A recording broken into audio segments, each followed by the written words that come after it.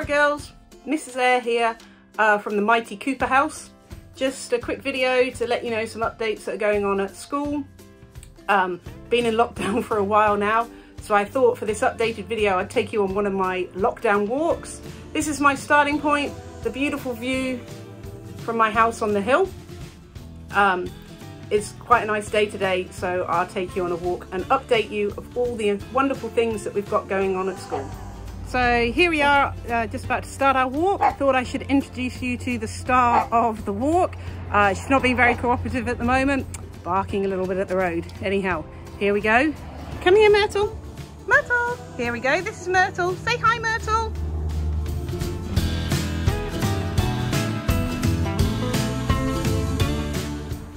So here we are, we've reached the top of our road.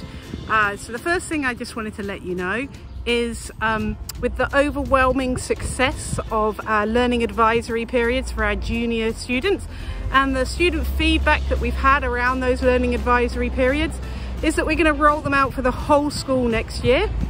So every year level will have a learning advisory period where they will be focusing on learning how to learn and making sure they are prepared to do the best they can in whatever pathway they choose.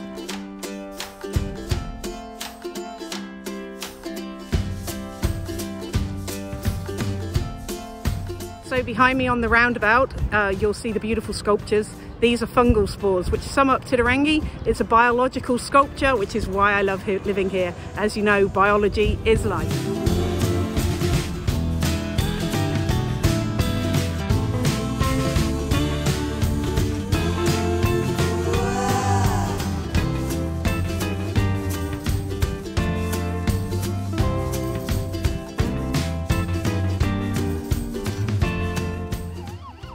Okay, so now we're heading up Mount Atkinson, see the view from there, hopefully get a peep of the school as well. Next thing I wanted to let you know is through the success of our pups, our pop-up passions, these are going to be extended for the whole school again, and they're going to be known as iPups. We hope to have some personal inquiry time during this period so that you can all investigate the things that are meaningful and relevant to yourselves. The idea is that through your learning you can make connections with the real world and take our learning out into the workplace or wherever else you see links. It will be work that is, or learning that is developed and structured by students for students.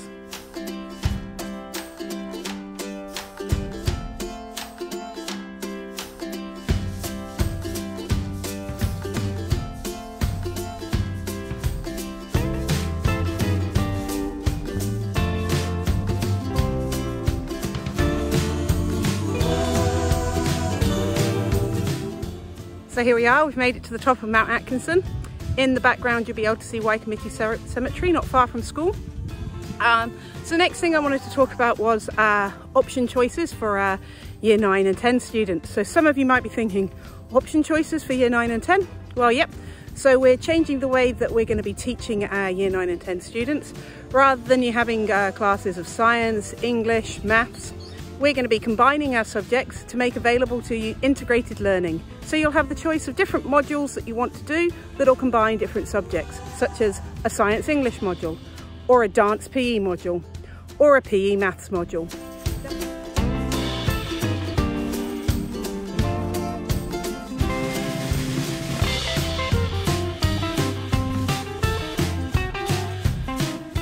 Module choices. You'll have two modules which are integrated modules. You'll have one module which is a literacy focus and one module that is a numeracy focus. All of those modules can be taken in various different subject areas dependent on what you're interested in and your needs to cover the curriculum. Don't worry, we've designed modules to cover all areas of the curriculum, and if you're in Year 9 at the moment, going into Year 10, our modules have been designed so you cover what you need by the end of Year 10.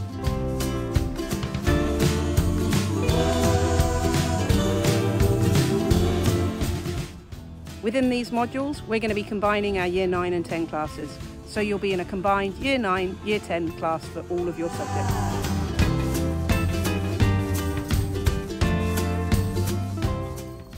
Year 11 will be taking a similar designed course with 4 modules. These will cover various different curriculum areas which you can pick based on your interests and passions.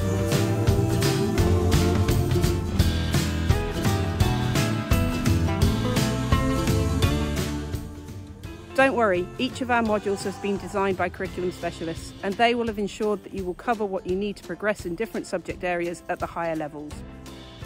So over my shoulder, you'll be able to see the Manukau Harbour. This is ever changing. So what things are not changing at our school? Some things that aren't changing are the day structure. We'll still have hour-and-a-half blocks, interval and lunch times will still be at the same time, and we'll still have whānau period. Myrtle is in agreement that that's a great idea. Year 12 and Year 13, they'll still continue to select options in the ways that they have previously. Single cell subjects taught over 6 lines.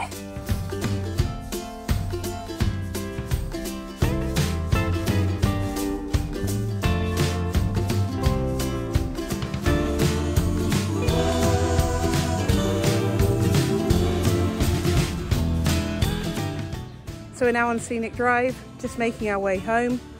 I hope that these changes excite you and that you're looking forward to what 2022 is going to be like. For now, focus on the remainder of 2021. Do your best, engage in your lessons, talk to your whānau teachers for support, talk to your subject teachers. Just do what you can. Look after yourselves, look after your whānau, take care, and we'll see you when we get back to school.